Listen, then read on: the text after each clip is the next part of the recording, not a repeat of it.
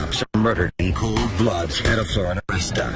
I was coming down off of this adrenaline rush, and the reality of what's going on was starting to dawn on me. All three suspects are locked up for murder. One's determined to get out, no matter how long it takes. He was, you could say, a troublemaker inside an institution. 20 years later, he finally finds freedom. But a drunken night could ruin everything, and his only choice is to disappear. In a rural area, it can be easy to blend in. We knew that he could be dangerous. We would be losing our opportunity if we didn't make contact right away.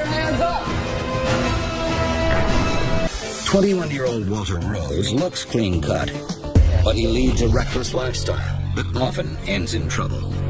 I was a very irresponsible individual. When Rhodes is finally busted for 2 counts of robbery, he gets 15 years. After serving just 4, he's released on parole. He's trying his best to make ends meet without breaking the law, but money's still tight. So when an old prison buddy calls him up, he smells opportunity. Jesse.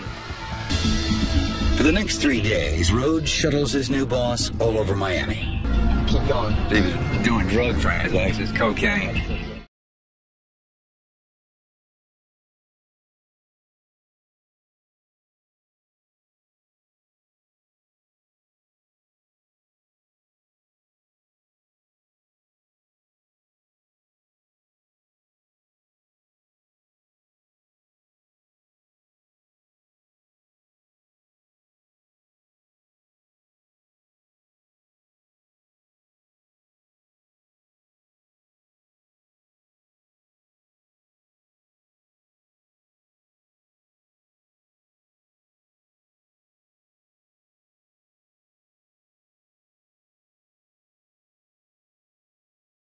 May 29th, 1977.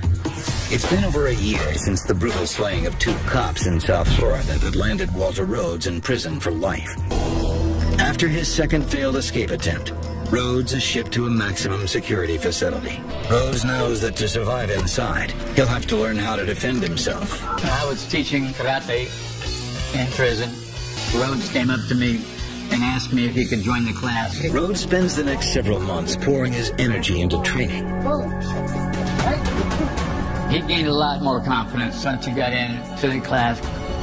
As a karate student, Rhodes was very diligent in what he did. Soon, the two are not just teacher and student, but friends. Mark becomes Rhodes' protector. We sent word out that Rhodes was friends of ours, and he was accepted. Rhodes becomes less of a troublemaker and more of a model prisoner, but he never stops thinking about life on the outside. Eventually, I quit all this screwing around and I started educating myself. I spent a considerable amount of time taking every kind of course you can imagine, and I started straightening myself out. Over a decade passes. One day, an article catches his eye, and Rhodes finds himself opening up to the author, a woman named Sharon. She dedicates the next 7 years to getting him out of prison so they can be together. In April 1994, Rhodes gets his chance at freedom. He's granted parole and is allowed to move to Santa Fe, where Sharon lives. I was almost in shock after I did 18 years. As a free man, with the woman he loves by his side, Rhodes hopes for a fresh start. She had a desktop publishing business. Hey, honey. How you doing, sweetie? Rhodes quickly learns the trade and helps grow the business. We produced books and eventually got into website design. Within months, Rhodes proposes. Please marry me. Walter, of course. Life seems promising. I love it. It's beautiful. Until one night.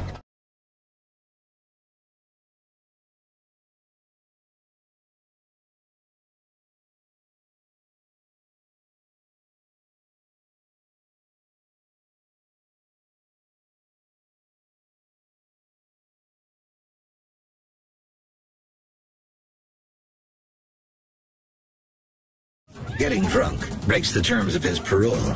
Sharon is furious and threatens to turn him in. So we had an argument. I'm not going to listen to this. Forget it. As Rhodes storms out of the house, Sharon decides to call the police.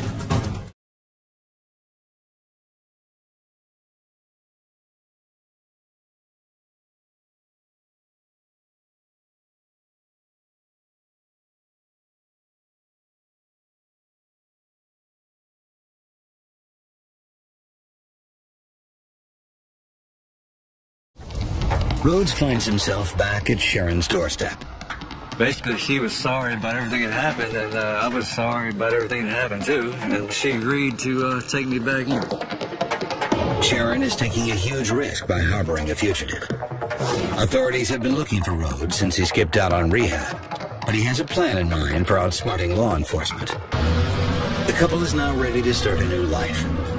Rhodes and Sharon sell all their belongings and make their way to the small town of Twisp, Washington.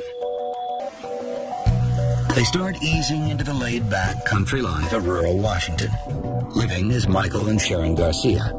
I've got this new identity, and I'm loving it because it doesn't have a criminal record, and I'm not who I was, and I start becoming invested in this new personality, and I actually enjoyed it. Probably the only time in my life I've ever felt free. I've developed my own handyman business, and I made a pretty good bit of money just doing things on the side to help people out. Rhodes, who I always knew as Michael, just had that pleasant southern charm. I hired him to do some landscaping projects around the house. He was a great worker. He was enthusiastic, he was fun to talk to, and he knew how to work. Go ahead and just elevate. Rhodes soon becomes a well-respected member of the small community. Well, my first impression was, wow, this is a really good-looking guy, He was really friendly and outgoing. September 2003. Fugitive Walter Rhodes has been on the run for almost a decade. He's living as a law-abiding citizen under a fake identity. But then, a cop digging into the cases of troopers killed in a line of duty suddenly puts Rhodes back on the radar. Rhodes surrenders without a fight, ending his 9-year run.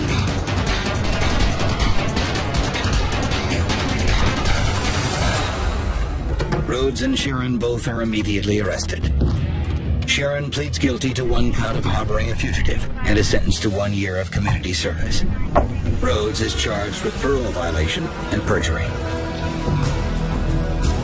I figured that they would slap me on the wrist because I hadn't committed any more crimes except for living under a false ID, which I didn't abuse. Instead, but it's been almost 10 years now I've been in prison, and if a miracle doesn't occur, I'm going to die in prison this time. Today, Rhodes is back in Florida where it all started.